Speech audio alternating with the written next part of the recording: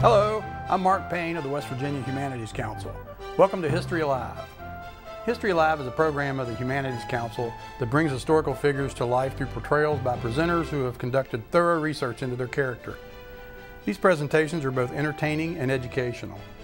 The Humanities Council makes these characters available to nonprofit organizations across West Virginia, such as schools, libraries, historical societies, and a wide range of community groups. Their presentation fee is paid by the Council, and we ask only that their travel costs be covered by the host group. History Live is designed as an interactive experience between the character and the audience. We encourage your organization or school to host a presentation and bring a figure from history for a visit with your audience or students. Having someone like Harriet Tubman or Stonewall Jackson come to speak to your group can breathe life into these historical figures. Nothing compares to the live in-person visit. Each presentation consists of 3 parts: a monologue, a question-answer session with the character, and then the presenter breaks character to answer questions about how he or she conducted their research. Our History Live presenters have researched a variety of sources such as diaries, journals, letters, official documents, autobiographies, and the research of other scholars in developing their character. A History Live presentation is not a play.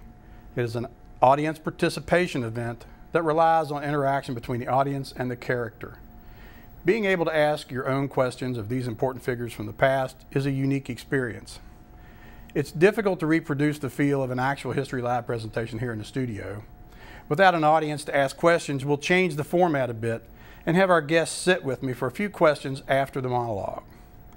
But we hope to give a sample of how a History Live presentation can add to the offerings at your school or organization. There will be information on the screen at the end of the program for how to contact the Humanities Council about bringing a History Alive character to your community. At this time, I would like to welcome today's guest from history. We are pleased to have with us in the studio Edgar Allan Poe.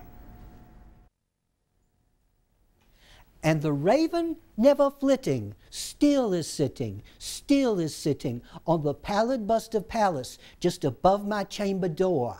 And his eyes have all the seeming of a demon that is dreaming, and the lamplight o'er him streaming throws his shadow on the floor, and my soul from out that shadow that lies floating on the floor shall be lifted nevermore. Thus ends The Raven, a poem I wrote in 1845. And while I was only paid $9 for writing The Raven, it did afford me a certain amount of international fame. Children would follow me in the streets and call me the Raven, and I would pretend to be a bird and flap my wings and say, "Nevermore." But I am far more than the Raven, and I welcome this opportunity to talk with you, tell you the truth about my life, some of my works, and later to answer some questions. Both my parents were traveling actors, but before I continue, I must emphasize that while I was born in Boston, Massachusetts, I was raised in Richmond, and I consider myself a Southern gentleman and am proud to be a Virginian, though most of my adult life was spent in the northern states, specifically Philadelphia, Maryland, and New York. But getting back to my childhood, my parents were traveling actors, and I was born in Boston when they were appearing at the Boston Federalist Theater. It is said that my father was far less talented than my mother, and after a series of very bad reviews on his part, bouts with alcoholism, and financial problems, my father deserted the family, leaving my mother alone to raise her family the only way she knew how, through acting. She took the family to Richmond when I was 2 years old and she was 24. But there, she started spitting up blood, the first sign of consumption, a disease that always ended in death. My mother just became weaker and weaker until one night, surrounded by her 3 children, she closed her eyes for the last time. Perhaps this is why so many of my stories deal with young women who die prematurely. Now, before my mother passed away, a lady from the community by the name of Frances Allen talked with my mother and agreed to raise me with her husband, John Allan. But John Allan did not want to formally adopt me, and he never did. I don't think he wanted his precious Virginia bloodline tainted by the blood of an actress's son. But I will admit that John Allan was able to provide very well for me financially.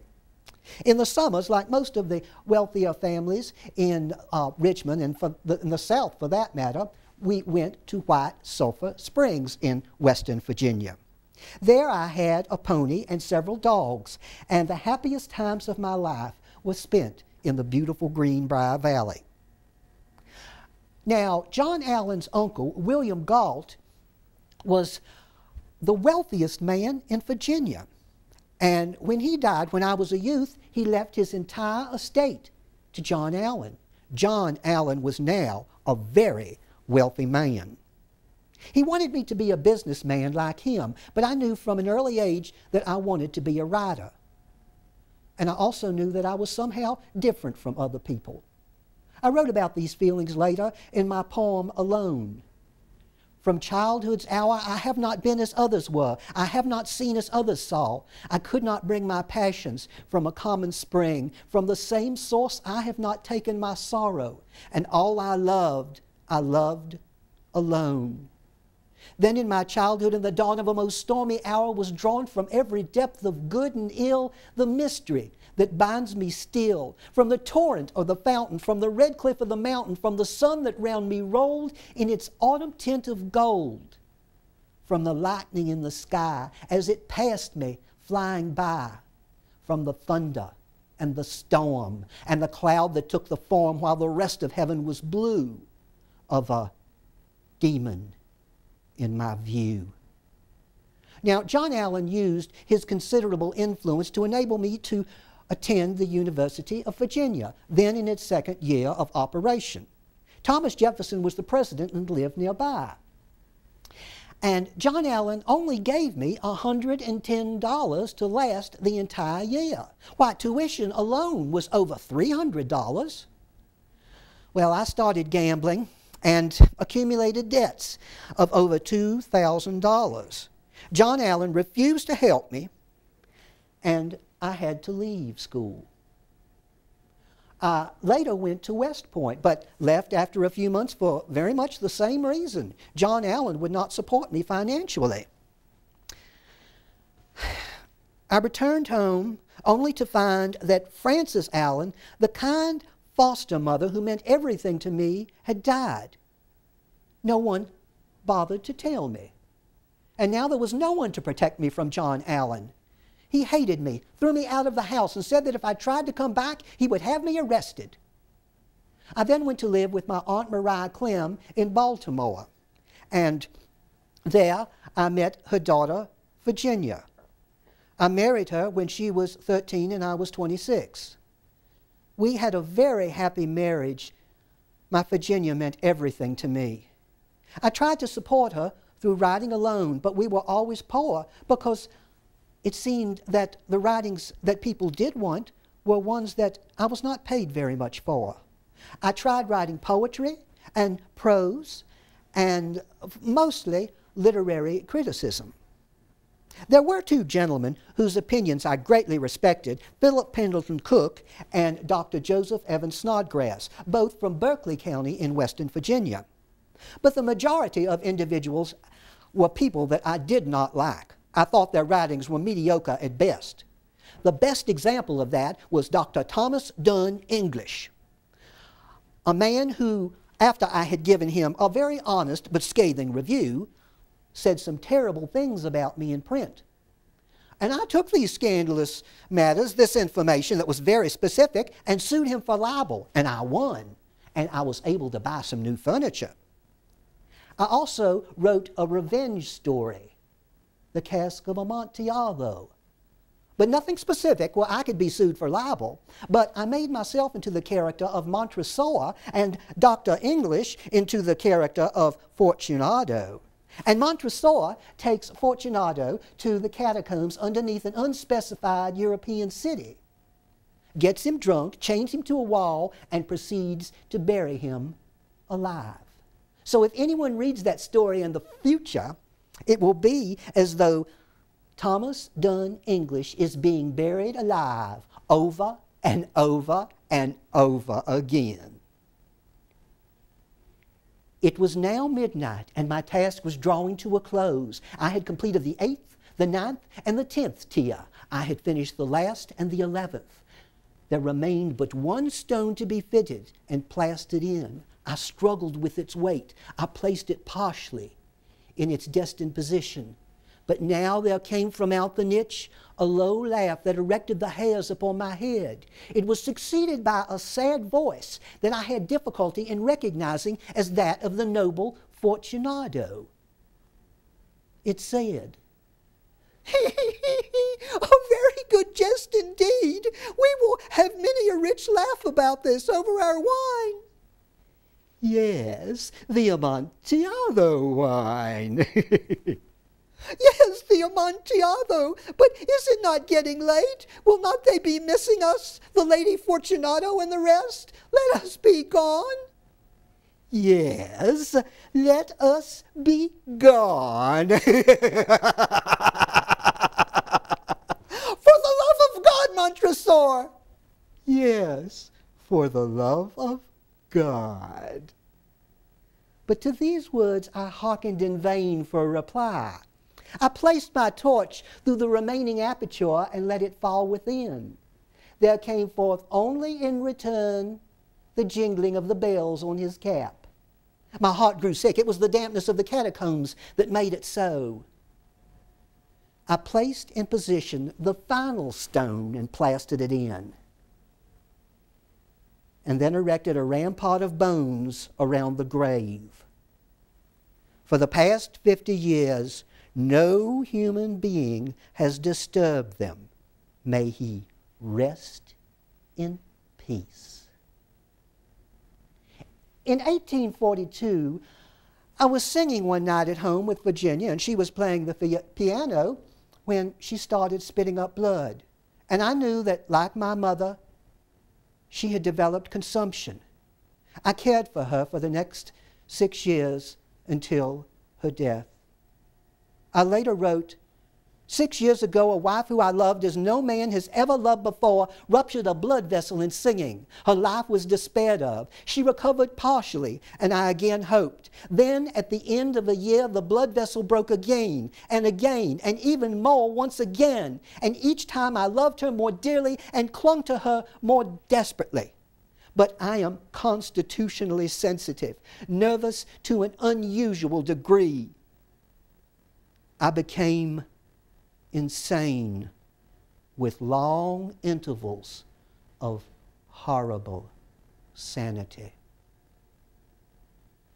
But I feel that I will be happy because I returned to Richmond and saw Sarah Elmira Royster on the front row. You see, Sarah and I had been engaged when I was a youth, before I went to the University of Virginia. But when her father found that I was not heir to the Allan fortune, he intercepted the letters that I sent her and intercepted the letters that she sent me. So we thought the other had lost interest. When we met each other again, I found that her husband had passed away, and she was now a very wealthy widow. We rekindled our romance, and I will be marrying her next month. And I wrote a poem, Annabel Lee, that will be published in the Richmond Times-Dispatch with the announcement of our wedding. Some people might consider it a bit morbid, but I feel that it deals with a love that lasts throughout eternity. It was many and many a year ago in a kingdom by the sea that a maiden there lived that you may know by the name of Annabel Lee. And this maiden, she lived with no other thought than to love and be loved by me. I was a child and she was a child in this kingdom by the sea. And we loved with a love that was more than love. I and my Annabel Lee, with a love that the winged seraphs in heaven coveted her and me. The angels not half so happy in heaven went envying her and me. And this was the reason that long ago in this kingdom by the sea, a wind blew out of a cloud by night, chilling and killing my Annabel Lee. But our love, it was stronger by far than the love of those who were older than we, of many far wiser than we. And neither the angels in heaven above nor the demons down under the sea can ever dissever my soul from the soul of the beautiful Annabel Lee.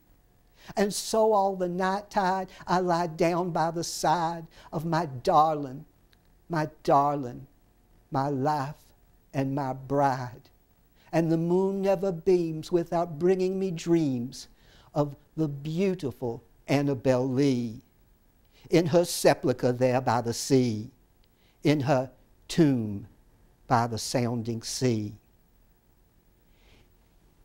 In my works, I have written about beauty and love, such as in Annabel Lee, and about the darker side of man, such as my tales of terror. I would like to end the first portion of our time together with a section of the 1843 version of The Telltale Heart, about a narrator who may or may not be sane. True, nervous, very, very dreadfully nervous. I had been and am, but why will you say that I am mad? The disease had sharpened my senses, not destroyed, not dulled them. Above all was the sense of hearing acute. I could hear all things in the heaven, in the earth. I could hear many things in hell. How then am I mad? Hearken and observe how healthily, how calmly I can tell you the whole story. Why, I was never kinder to the old man than during the whole week before I killed him. The story continues with the narrator murdering the old man and burying his body beneath the flooring. The police arrive. He feels that everything is fine until he starts to hear, or imagine this, he is hearing, the beating of the old man's heart. I gasped for breath, and yet the officers heard it not. I talked more freely, but the noise continued. And what could I do? It was a low, dull, quick sound, much such a sound as a watch makes when enveloped in cotton. I paced the floor to and fro with heavy strides as if excited to fury by the observation of the men. But the noise continued, and what could I do? I foamed, I raved, I swore. I swung the chair upon which I had sat and grated it upon the boards. But the noise arose over all and continually increased. It grew louder, louder, louder, louder, and still they chatted pleasantly and smiled. Was it possible they heard not? Almighty God, no. They heard, they suspected, they knew. They were making a mockery of my horror. This I thought and this I think. But anything was more tolerable than this derision. Anything was better than this agony. I felt that I must scream or die. And now again, hark, louder, louder, louder, louder, louder. Villains, I shrieked. Dissemble no more. I admit the deed. Tear up the planks. Here, here, it is the beating of his hideous heart. We're here with author Edgar Allan Poe. Mr. Poe, I want to thank you very much for taking time out of your schedule and being with us here today. You mentioned in your talk a few moments ago several things I'd like to ask you a little more about. If you could share with us a little bit about your early days and your childhood, shed a little light on that for us, would you? Well, I was born into a very poor family with my birth mother, and then she passed away, and as you may know, I went to live with the Allens, and that is where I got the name Edgar Allan Poe. Originally, I was Edgar Poe. That was my birth name. But even though the Allens did provide a great deal of financial support for me, I never felt truly wanted with them. Mr. Allen wanted me to be a businessman like him, Francis Allen was extremely kind. Did you have brothers and sisters? No, I did not. Okay, so you were an only child. Right, I was the only child in the family. And the Allens, while they were kind enough to take you in, they did not adopt you legally. No, they never did. Never. Okay. I know you wrote you've been writing for several years, and tell us a little bit about some of your early work. I think you've written things like you've done some travel writing and worked as a critic. I know you've written detective stories and horror stories and poetry. Tell us a little bit about some of your early things that you've done. Well, I first started writing poetry and then prose stories that that people seem to really like. But the majority of the work I did were travel stories and especially literary criticism. I wrote, for example, a story about Harper's Ferry in Western Virginia. Said the view from Harper's Ferry is perhaps the most picturesque in the United States. The view amply compensates the viewer for his trouble. And then, of course, literary criticism. I wrote hundreds of pages of, to be completely honest, very bad books as subjects. In other words, the books that I reviewed at that time in the United States were, for the most part, very bad. And I was known as the Tomahawk Man because of my uncompromising principles. Well, I guess as a critic, you would need to maintain those principles, wouldn't you? Yes, I did not believe that a person should get a good review just because they were an American. So, who have been some of your influences as far as writers? Well, definitely Mr. William Shakespeare. There are hundreds of references to Mr. Shakespeare in my work. And then of the writers currently living, I would have to say Mr. Charles Dickens. Yes, in fact, we actually met in Philadelphia to discuss our mutual interest in copyright laws. Was there anything in particular about Mr. Dickens' work that appeals to you? Well, I like the way that he wrote, his tremendous command of the English language, and especially the characters that he used. But we met, and he was at that time working on a novel called Barnaby Rudge. And one of the characters was Grip, a raven, a talking raven, a rather playful raven. Well, he mentioned that his pet had died, and I assumed that it was a cat, a dog. And then he told me that the pet's name was Grip, and I realized that the pet was a raven. Now, I had been working on a poem about a talking owl, and I realized it would be much better to make that a talking raven.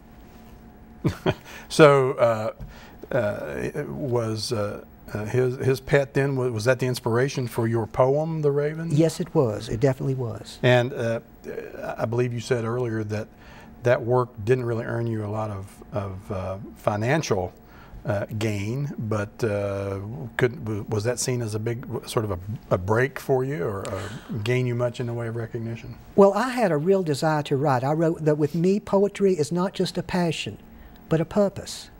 And the Raven, although I was only paid $9 for it, did make my name more well known, even around the world. It took several years, but it did that. What would you say is your favorite genre of writing between all the different types that you do? I would definitely say poetry. Really? Definitely poetry, yes. Well, you're certainly very good at it. Well, thank you, thank you. And at this point, I'd like to say that this isn't really Edgar Allan Poe with us today. This is actually George Bartley of Morgantown. George is one of our new History Live characters on our roster. I want to welcome you, George, to the show, and welcome you to the roster as well. I know you've been out and about traveling the state doing a lot of presentations for the History Live program. And I'm going to ask you what I ask everybody on this show, which is first, what was it about this character, Edgar Allan Poe, that moved you to want to do the research and give portrayals of him? Well, I majored in Shakespeare in grad school, and Poe is America's Shakespeare. He has that same kind of command of the English language, and I worked at the Edgar Allan Poe Museum in Richmond. It's just a short jump from being a Shakespeare nerd to a Poe nerd. Yeah. So did you work at the museum because you were interested in Poe, or did you become interested in Poe because you worked at the museum? Probably both, both. And I learned more, of course, as a guide, I learned more and more about Poe. But I thought when I moved to Morgantown that my days of being interested in Poe were pretty much over. I was not going to be in the Poe community anymore. But I found out the connections of Poe to West Virginia and, was fascinated. Right. Well, I know you mentioned in your monologue that I guess he spent some time in White Sulphur Springs. Right, geographically, yes. And I guess he visited Harper's Ferry. Right, yes. And of course, his sort of battle there with Mr.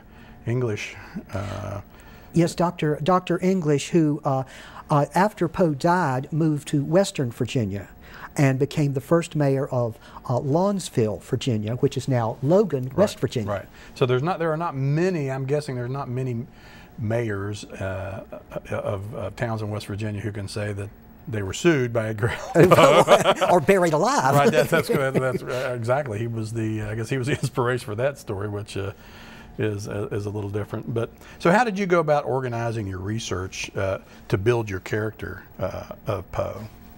Well, it started with the Humanities Council history or Encyclopedia of West Virginia History, and that's where I saw the mention of Thomas Dunn English. And then I just started looking at other books and books from the library at the Poe Museum, the Carnegie, and then of course the incredible University, West Virginia University Library and the Appalachian Center. Right.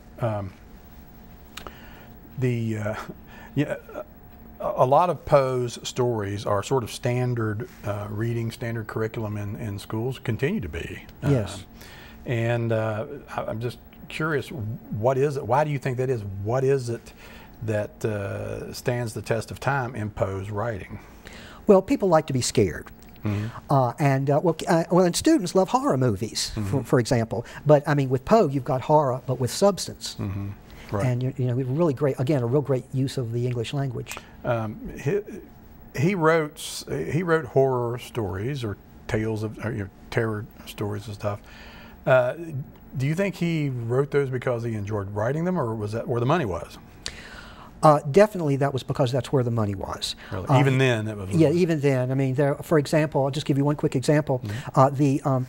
He worked for the Southern Literary Messenger in Richmond, and he wrote a story called Berenice about a man who was in love with his wife's teeth. She was dying, and the teeth were the only part that were healthy. So, and the man didn't realize this, but he pulled all her teeth out while the woman was dying. Then, of course, this story was, shocked the sensitive ladies of Richmond at the time, as you can imagine. But circulation jumped from 500 to 3,500. Wow. So, in other words, he realized sensationalism does sell. Well, can you? What were the circumstances around Poe's death? I know there's some question there, a little bit of gray area or something. How did, and when? I mean, when was it? When did Poe pass away, and what do we know about that? Well, in 1849, he went to Baltimore, and he was going there to get his wife to bring her back, or excuse me, to get his mother-in-law. I'm sorry, to get his mother-in-law to bring her back to live with his fiancée in Richmond. I mentioned, you may have, my monologue, I believe I mentioned, that Poe was very happy that that his life was finally going to, was going the way he wanted it to. He was engaged at the time. Right, he was engaged, but he stopped in Baltimore, very mysterious circumstances. We don't know what happened at all, and the bottom line is we just don't know we don't know how he died. There are about 50 theories, well, we have time to mention, that the one that I think probably is the best. Sure. Quickly. Very quickly. Okay. When they moved his body from the cemetery to another location, the coffin came open and the skeleton fell out. I mean, this sounds like a Poe story. And there was a stone rattling around, a solid mass in the skull, and they realized that it was a calcium deposit. And so he could have very well had a brain tumor. Could have had bearing on that. Well, George, I want to thank you again for being with us today. This is George Bartley of Morgantown, and I'm Mark Payne. I want to thank you for joining us for History Alive.